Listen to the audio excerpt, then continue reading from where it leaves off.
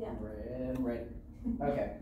So this is my presentation, Aid in Counterinsurgency. I called it A Light in the Dark. That is my title. My name is Ethan Ferguson, otherwise known as Fergie. So I'll be going over my question, the methodology, the preliminary review, the pilot studies, my findings, and also the concerns. So the first is the big view, the big question. So first, what is the purpose of my research? I've kind of subdivided into three different things. The first thing is to create a baseline knowledge of counterinsurgency operations, intelligence studies, and real-world application, how I can tie all these things together to provide sustainable solutions to warfighting problems. Second thing would be to understand not only the different ways that healthcare is utilized in hostile climates, but also to understand the practicality of the usage of these different measures. And lastly, to understand the effect that the provision of healthcare and humanitarian aid has on the war climate. And the war climate refers to the overall 360-degree view of conflict that includes the hostile actors, that includes coalition forces, that includes the civilian population. So I'm looking at the dynamic and the intersectionality of all these things. So my research question, it originally was, does the provision of healthcare and humanitarian aid have a positive effect on the rapport between U.S. forces and the civilian population? The short answer is yes. There's a longer answer to that though. This question has become much more broad the more I look into this topic, because it includes so many different things. And this is just such a narrow, very narrow question, and it just covers such a very minute level of interactions, which we will get into later. So what is the significance of my project? Two things. One is to bring attention to an under-researched and underappreciated aspect of modern warfighting and identify key variables that lead to more effective, sustainable, and humane solutions. And also to identify the importance of civil military operations and how the provision of healthcare and humanitarian aid by military forces could be paramount to minimizing human suffering.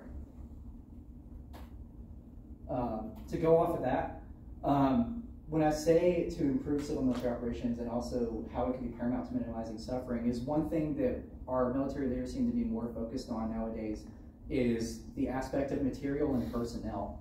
And I kind of got inspired by this by Rand Corporation did a study called The Will to Fight, and it looked at why do humans approach conflict and what sustains their interest in conflict.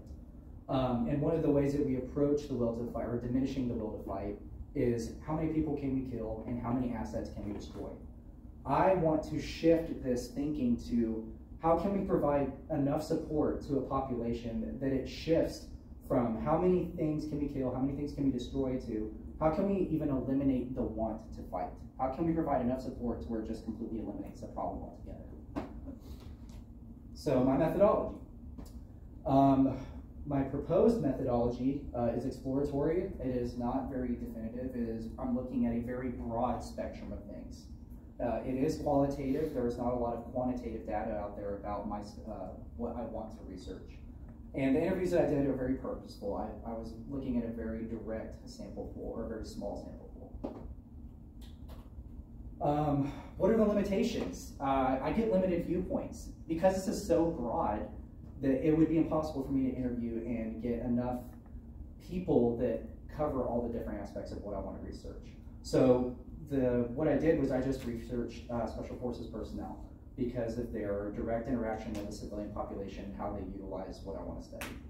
Most of the literature present already with my preliminary literature is reviewing encounters between Special Forces and MACV personnel and other humanitarian non-government organizations and how they approach this issue.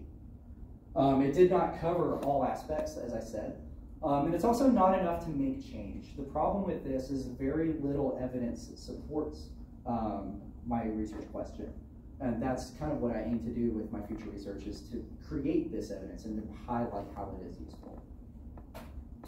Preliminary review of the literature. So there's a couple things that we need to know, and one of which is, what is counterinsurgency? And that is a very hard question to answer, but for the sake of this, the National Atlantic Treaty Organization, NATO, defines counterinsurgency as the comprehensive civilian and military efforts made to defeat an insurgency and to address any core grievances. This is the main thing. That is the most important part of that definition. So what core grievances are we talking about? There's really three different things, but this is my focus. There's political grievances, security, and economic grievances. And that is further compounded here by Killian's 3 pillars. So this is a rough overview of what counterinsurgency entails. So counterinsurgency, you have security, political, economic, and then security will cover how do we support military, how do we support the police structures within a state, how do we provide security for that civilian population. And what I am studying falls under the economic, where it says humanitarian assistance, and also development assistance, resources, and infrastructure grow into that as well. But the overall goal of counterinsurgency is to increase the legitimacy of the state or the provincial government in the eyes of the civilian population. What we're doing is we're helping the civilian population. That is the goal. And we do that by supporting these 3 pillars. And really it's just getting them to support our cause over a illegitimate government or a terrorist organization or an insurgent group. Also, another way we can look at this is through the modified David Galula model. This kind of gives you a really good visual of where my focus is at with my research. I am looking at this bubble here, the undecided population, the people that don't know who to support. Do they support the terrorist organization? Do they support us?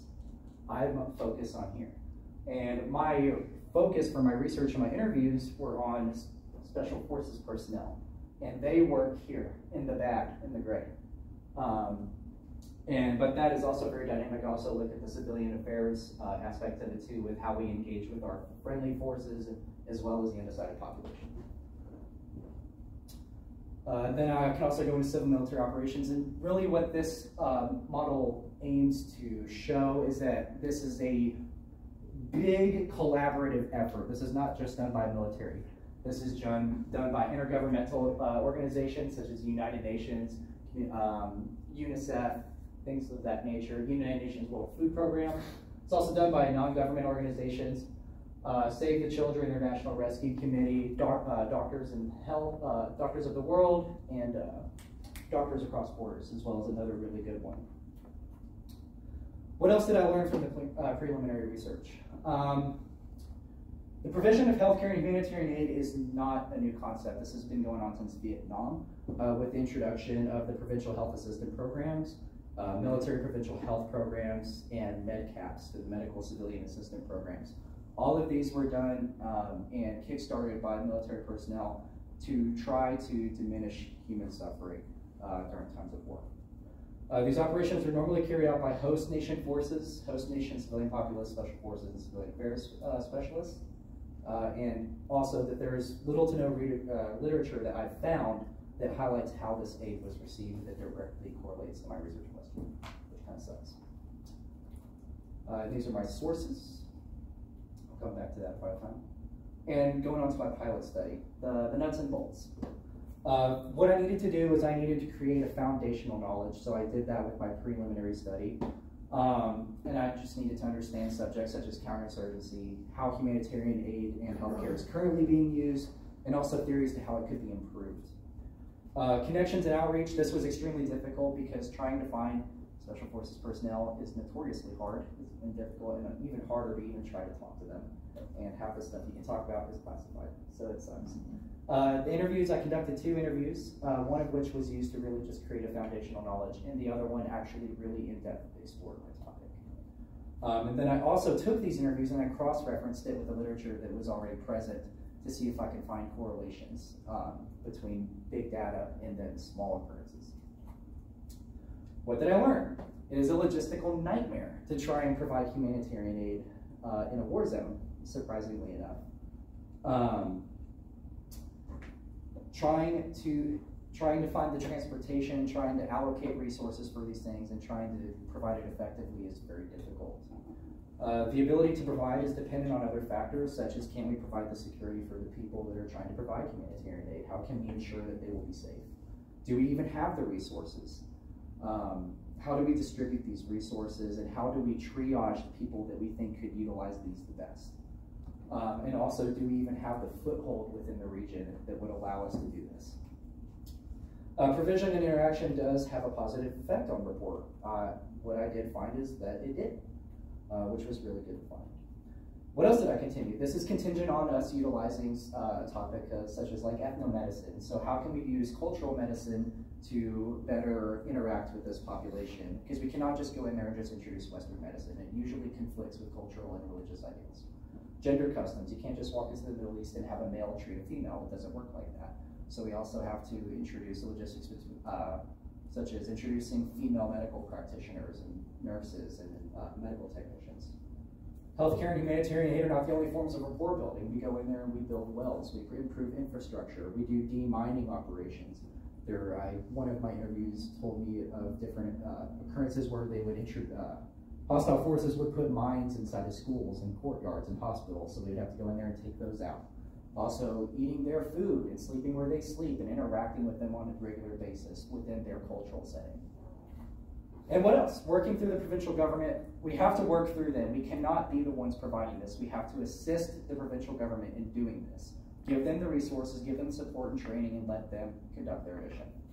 Our role must be as an assistant. Also, we cannot be there forever. As we saw with Afghanistan, we cannot be the sole provider, and we also cannot be there forever. We have to withdraw at some point, so we have to give them the resources necessary to do so. Concerns, classification of material. Half the literature I wanted to see was behind huge paywalls of hundreds of thousands of dollars, or it was just straight up classified and I couldn't see it. Scarcity of sampling, special forces, very hard to come by, very harder to talk, much harder to talk to. OPSEC, I can't get into the nitty gritty of a lot of their deployments just because it violates operational security.